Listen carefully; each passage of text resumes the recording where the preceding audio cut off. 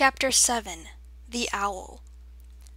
Jeremy appeared as promised when the last thumbnail of sun winked out over the mountains beyond the meadow.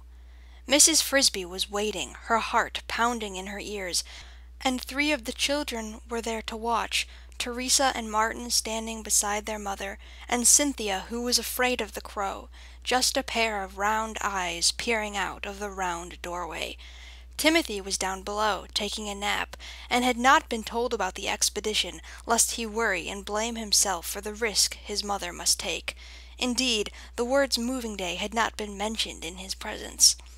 Even to the other children, Mrs. Frisby had explained only a part of the problem. That is, she had not told them that there were only 5 days left, nor anything about Mr. Phibbs-Gittin and the tractor. She did not want them to worry either. Jeremy landed with a swoosh, a bit dramatically, perhaps, and nodded at the children and Mrs. Frisby. "Hello," he said. "Here I am." Mrs. Frisby introduced Martin and Teresa and Cynthia's eyes. Martin, who wished he were going on the trip himself, asked Jeremy in excitement, "How high can you fly?"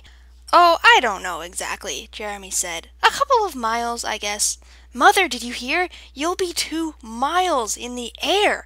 "Martin, it won't be necessary to go so high on this trip," Jeremy said cheerfully. "No, but I can, if you'd like." "No, thank you. I wouldn't think of your taking the trouble." She was trying hard to hide her terror, and Martin had not helped matters at all. But Jeremy suddenly saw that she was trembling and realized that she must be afraid. "It's all right," he said kindly. "There's nothing to be nervous about. I fly over the woods a dozen times a day." "Yes," thought Mrs. Frisby, "but you're not riding on your back, and you can't fall off." "All right," she said as bravely as she could. "I'm ready. Teresa and Martin, take care of Timothy until I come back, and be sure you don't tell him where I've gone." With a small leap, she was on Jeremy's back, lying as flat as she could, and holding tight to the glossy feathers between his wings, as a horseback rider grips the horse's mane before a jump. Martin and Teresa waved goodbye, but she did not see them, for she had her face pressed against the feathers and her eyes closed. Once again she felt the surge of power, as the crow's broad wings beat down against the air. This time it lasted longer, for they were going higher than before. Then the beating became gentler as they leveled off, and then, to her alarm, it stopped altogether. What was wrong?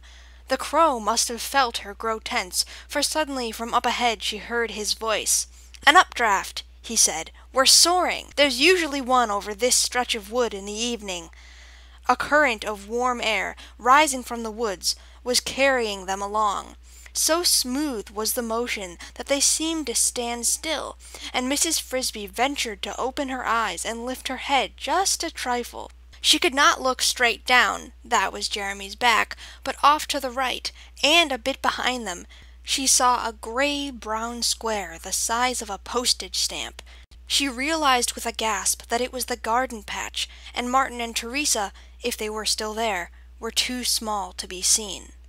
"Look to the left," said Jeremy, who was watching her over his shoulder. She did, and saw what looked like a wide, fearsome snake, blue-green in color, coiling through the woods. "What is it?" she asked in wonder.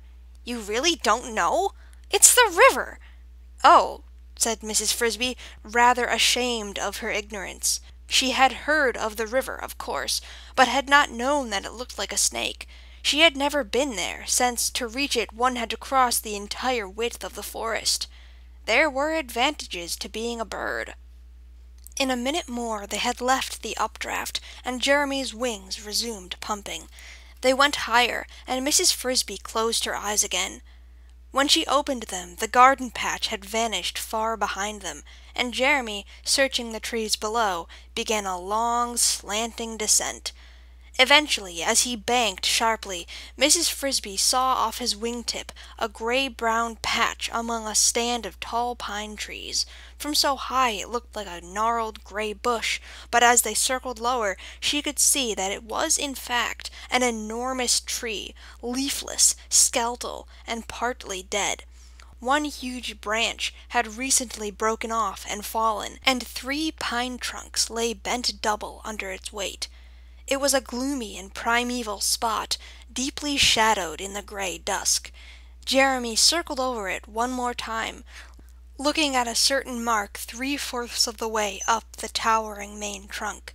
Just below this spot another great branch, itself as big as an ordinary tree, jutted out over the tops of the pines, and on this at last Jeremy fluttered gently to a rest.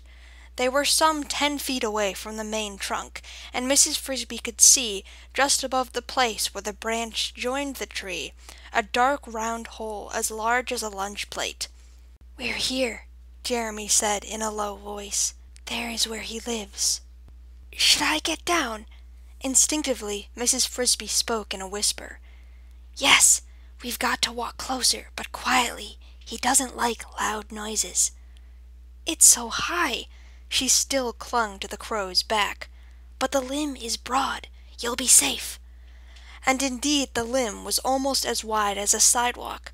Mrs. Frisby gathered her courage, slithered down, and felt the solid wood under her feet. Still she could not help thinking about how far it was to the ground below. "There he is," Jeremy said, staring at the hole.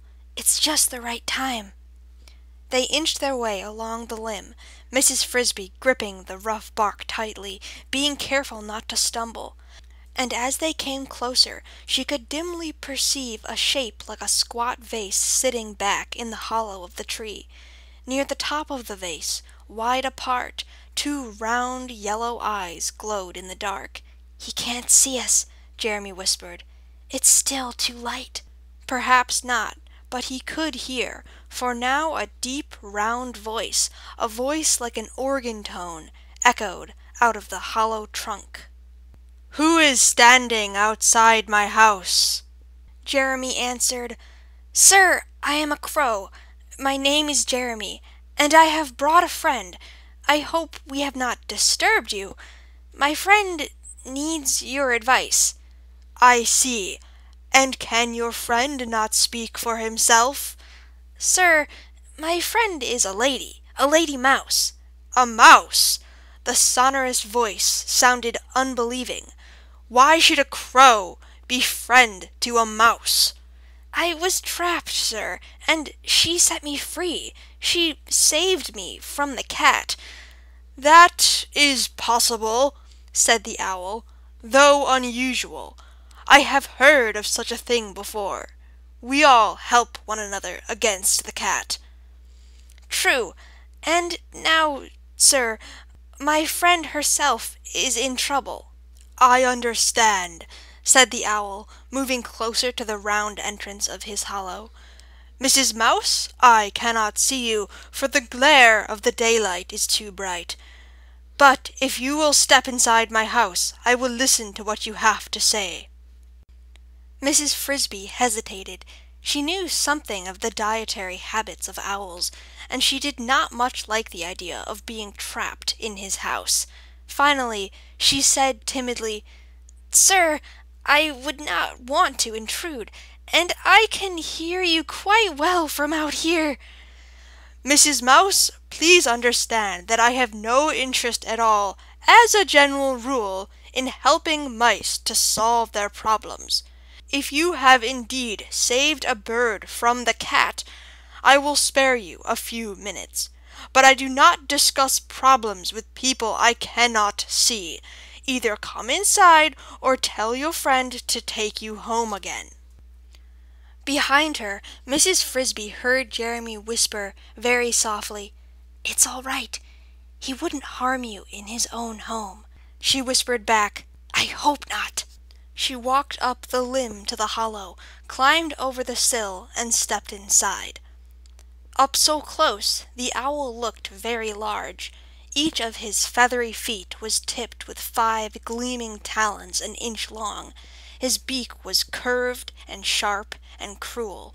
He blinked his yellow eyes and said, "Please step across the room, away from the light." Mrs. Frisby did as she was told. As she grew accustomed to the dimness, she looked around her. The chamber into which he had stepped was spacious. At that level, almost half of the huge trunk was hollow and clean, but the floor was extremely rough. It was not really a floor at all, but only the jagged ends of dead wood sticking up from below, like stalagmites in a cave, so that Mrs. Frisby had to climb rather than walk as she crossed the room. In the back the walls narrowed to a corner, and there she saw that the owl had built himself a nest as big as a water bucket, of twigs and leaves. From the top she could see protruding some wisps of the feathers with which he had lined it. When she got near to this nest, she stopped and faced the owl, who had turned from the light of the doorway and was peering at her with his great yellow eyes. Jeremy was nowhere to be seen.